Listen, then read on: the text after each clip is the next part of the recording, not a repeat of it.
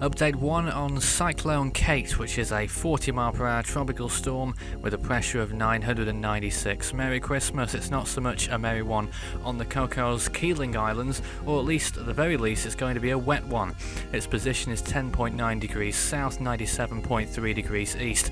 As of 2 AM UTC December 25th, the storm is expected to continue towards the southwest as it has been doing over the past few hours.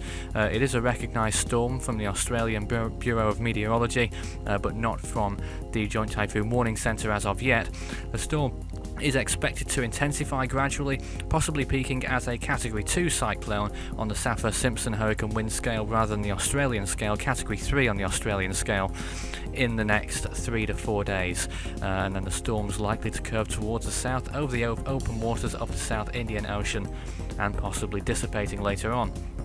So, cyclone warning in effect for the Cocos Keeling Islands, an Australian territory, not too far from Christmas Island, ironically, but cyclone warnings in effect for these islands only, and that will likely remain the case over the next 24 hours as the storm passes over. Indeed, the storm is pretty much at its closest approach to those islands right now. We'll see it more clearly on the satellite imagery shortly, but we could expect to see storm conditions there, and indeed heavy rain will probably be the biggest threat.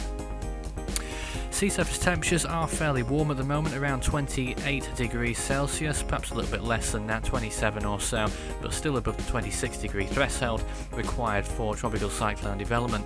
Wind shear, the bit that we're interested in, is the sort of like the top left quadrant, where that little gap is of low shear, the -5 and 10 there. That's pretty much where the storm is right now.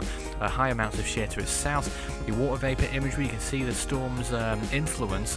You could perhaps call it loosely a spiral band towards its north there, perhaps even extending towards Indonesia there. But here's the latest satellite imagery anyway. So here's the satellite imagery. I don't think the islands are marked out on this map, but the storm's pretty much passing directly over it at the moment. That central core of the storm is pretty much over those islands right now. Of course, with the islands being so small, the storm will clear them in a relatively short amount of time, possibly in the next few hours, maybe even less.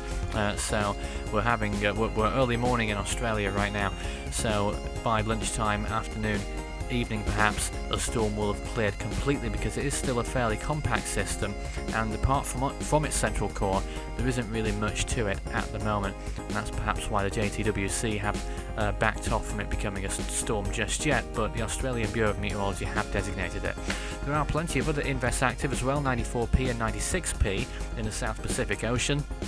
Invest 95b in the North Indian Ocean could also develop, and Invest 98w, which I believe has dissipated in the past few hours, and of course Kate. 79 tropical storms have formed so far in 2014 worldwide. 44 of those have become Category 1 hurricanes or their equivalents around the world, and 26 have become Category 3 storms with winds of 115 miles per hour plus. That means that 2014 is no longer at the bottom. It's now the 22nd busiest worldwide year on record.